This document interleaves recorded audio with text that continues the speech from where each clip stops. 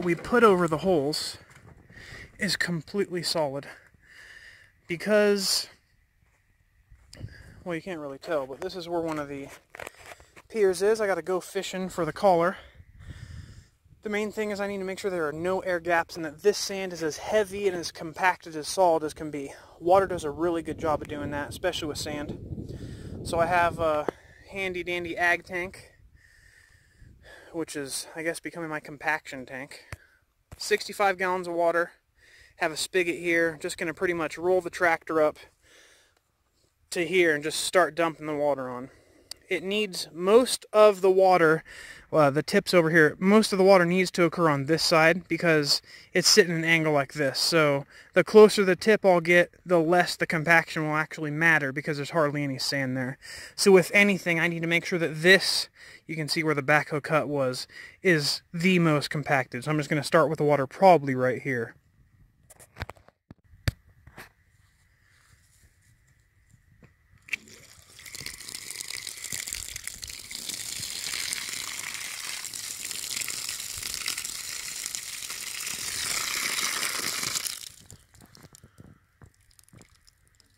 Need to drive the tractor just a couple inches forward or so, or maybe do this.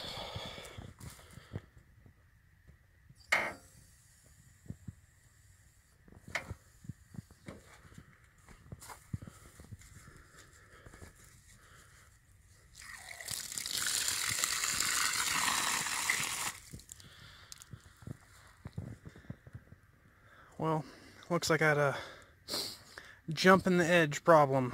Got to come back with a rake or something so I don't lose all my water.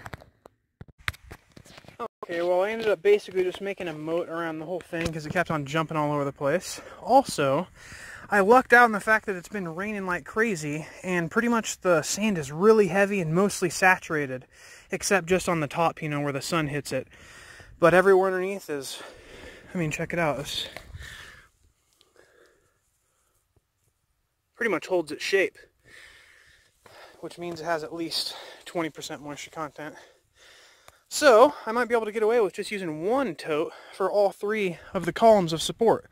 This is pretty much good to go. It's not dumping through the sand anymore. I'm going to go make a moat around the other ones and then do the same thing.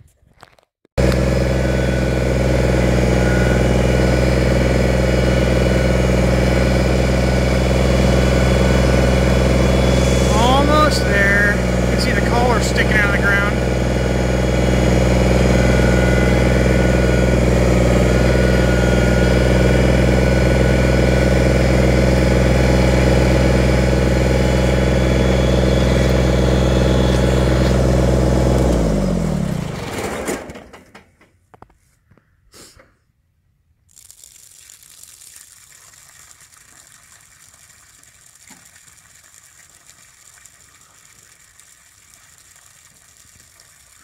My moat's not tall enough on the bottom.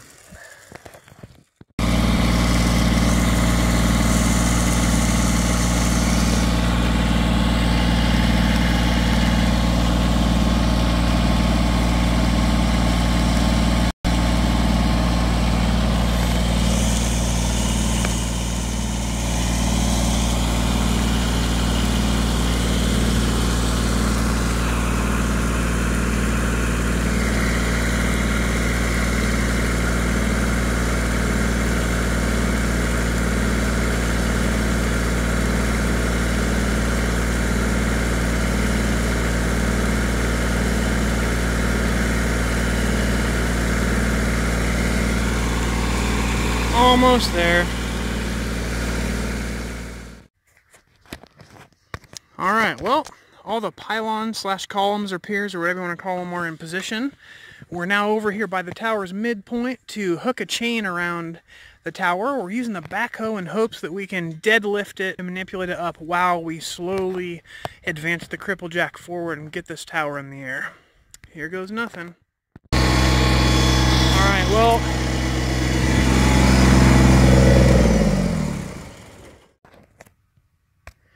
here's the rigging as we have it. Chain's connected to pretty much the center point. Joint is right here. And we have the chain going around this triangle piece here so the chain doesn't slide back and forth on the tower, up around the teeth a couple times, and then back down to itself with the hook. We have the stabilizers of the backhoe on the tractor down, and we're going to slowly articulate and manipulate the bucket up in the air to raise the tower. We're then going to come back in with the cripple jack and set it here and raise it, disconnect the backhoe, come over here, grab it again, and do the same thing, moving the cripple jack forward the whole time. We'll then go to a point where the tower is almost as far as we can get it, and we're going to manually manipulate it possibly at the bottom. We'll see how it goes. Might be getting a little ahead of myself. So now we're going to do this nice and easy. Well, the cripple jack is in the air. So is the tower mostly. Deadlift it with the chain on the backhoe like I planned. Now I'm going to try lifting it the rest of the way with the backhoe because it's a lot easier than putting the chain there and everything. See how that goes? Going right along. Alright, well, this is working a lot better than the chain situation because the tower is able to kind of center itself over the backhoe. We've moved the cripple jack up another 4 feet or so, and it's supporting the tower. Now what I'm going to do is I'm going to lower the backhoe, move the tractor out, kind of drive this way, park it under again, and then deadlift again while that moves forward. This is kind of crazy, but it's working. Well, I'm eating my words from a few days ago. I said I would never do this with the whole tower attached.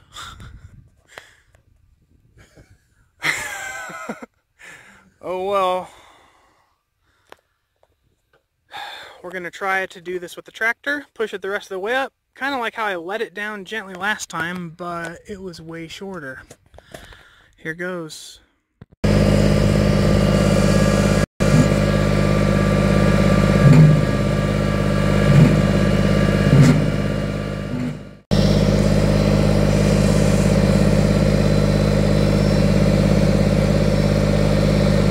We're almost there. Man, this is scary.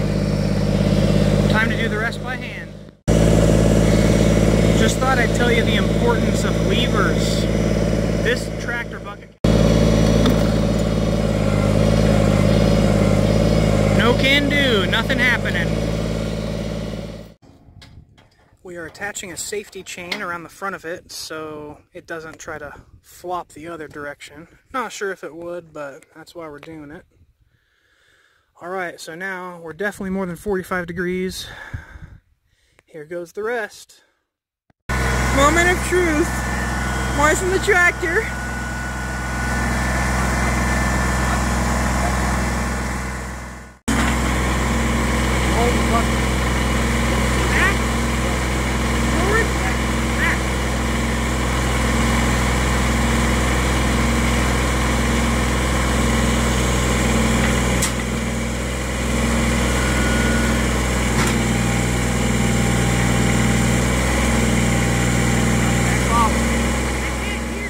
Okay, go ahead, put the bolt in. The nut in. The butt nut's on.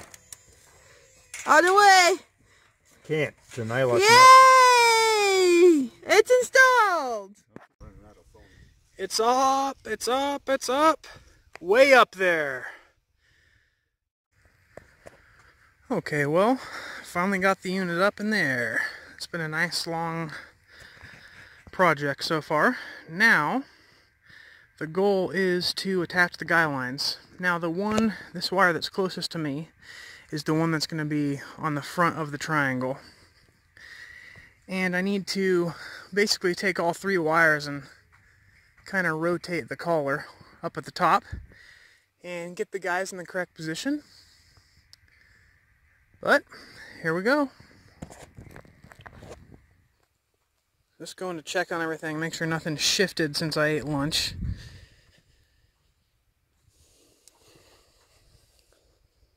Alright. Everything looks good. All the fasteners are still in place. Holding this thing locked down. That's good. You know, actually, before I do any guy line work, I'm going to come back here and tighten these fasteners on. Just at least so they're past the nylock. I don't like that it's just a couple threads in, you know. So I got these couple crescent wrenches here and going to lock down all 3 fasteners on the tower. Alrighty, the guy lines are hanging in their correct positions. Left one over here. There's one that goes straight in front of the triangle. And now all the way over here, attached to the spool, just in case we need to tension it a lot, is the 3rd guy line. So I'm going to grab probably this 50-pound spool now and walk it over to the other point right there. Okay, well, we got this cable buzzed in half. The rest of the spool's laying over there. In case I need to tow a battleship or something, I'll have it. I got these collars here. Pretty much expanded the maximum they can go almost. I got like 1 inch of threads just to be safe. Kind of used a trowel to pull the sand away from here. Now I got to go do the same thing on the other pieces. What we're doing here on the end is we have a saddle hooked around a clip, or what is this thing called again? That's a shackle. Shackle, sorry. So we have a saddle around a shackle. This is a thimble. Thimble? Yeah. Jeez. Whatever. Well, I'm on the last collar here. It's really embarrassing how long it took me to figure out that I was pulling this the wrong way, because these things have left and right-handed thread on them. That's why it's a turnbuckle, or how it actually works. So on this it's righty-loosey, lefty-tighty. It's really confusing when I've been taught my whole life. Righty-tighty, lefty-loosey. That's how it goes. Okay, there. So I have about 1 inch or so of thread on each side of the shackle, turnbuckle, whatever you want to call this thing. Now, I'm headed back over to where we're tying the Crosby clips and tightening the cable on one of the other turnbuckles. We will have this thing tensioned down today, and then I have to go into town, grab some conduit, dig another trench from the tower to the powerhouse, come up inside, connect the rest of the electronics, and call this project good. For some reason, I'm not trying to jinx myself, I have like this worst feeling that it's not going to turn after everything's up in the air, but that's why I freewheeled it by hand and checked the voltage before we got to this step. Making up a cable? Yep, another one. The final step. Okay, so here is the turnbuckle, which will provide tension on the cable once we have it locked through. We have a couple Crosby clips here, which are essentially holding this tight and not sliding the cable back and forth. We have a shackle.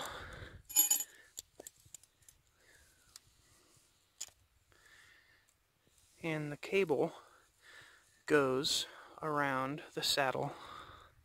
Okay, now, when you use a Crosby clip, the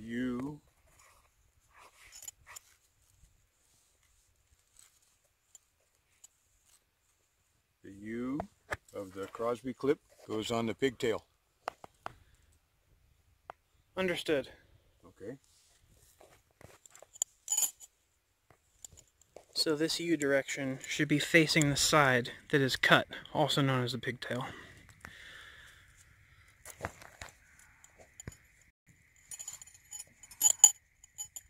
Can I hold that or something? Well, we don't want it. No, that's what I'm in the process of doing.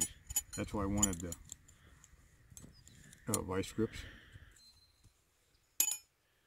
Gotcha. Okay. Okay, so now you put the thimble in, or whatever you call that. Saddle. I call it saddle connector, but thimble. It's a thimble. Okay. And then what you do, is what I do, is squeeze it, and it's hard because this is such a large cable, is... Hey, Aria.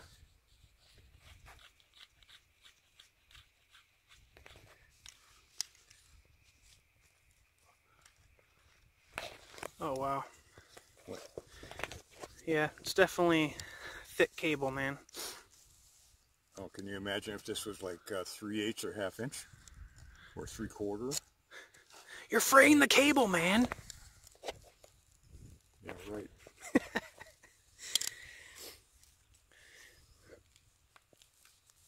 I'm trying to find a spot I can kneel down in the middle of all this thorns.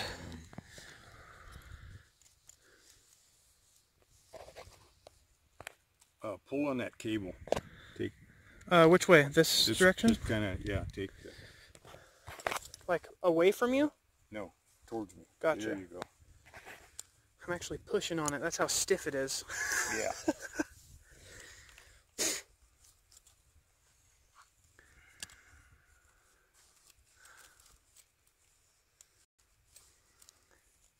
Use that thing as like a noose or something, just like choke it up. Rigging is an art, and there's guys that Have this done already? would have this done already, and I just lost the nut. No? One of them? Oh, It's down yeah, here. I see it. And there's guys that'll actually, you know, like they call it whipping the ends, where they take wire and wrap it around. Oh, yeah. And there's guys that I've seen will take cable like this and splice it. Seems like you need a big tool for that. They call it a fid. Jeez, wow. Okay. So now you have to push that up in the tip, right? As I tighten this. It'll be sucked in there? Yep. Cool. And you have to tighten them evenly. That's the other secret. Tighten them evenly.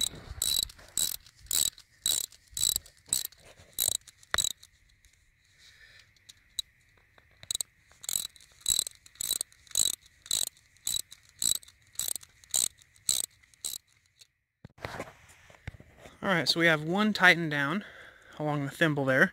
Now, how far do you like spread this out? Okay, the book says for 5/16 cable that you can use 2 to 4 clips. Okay, we're using 3, and I space them about on the upper end. I have a foot pigtail, and so I have them about 4 inches apart, 3.5, 4 inches apart. And since this pigtail's like 7 feet long, we're going to trim the pigtail? Yeah, we're going to trim it. Gotcha. So you're going to do the same thing, a foot pigtail with 3 every 4 inches? Yeah. Gotcha. Actually, it ends up, I probably have about, from the eye to the end of the pigtail, I have a foot. So I have one, you know, that's probably 1.5 inches or 2. And so I just space them kind of evenly, you know.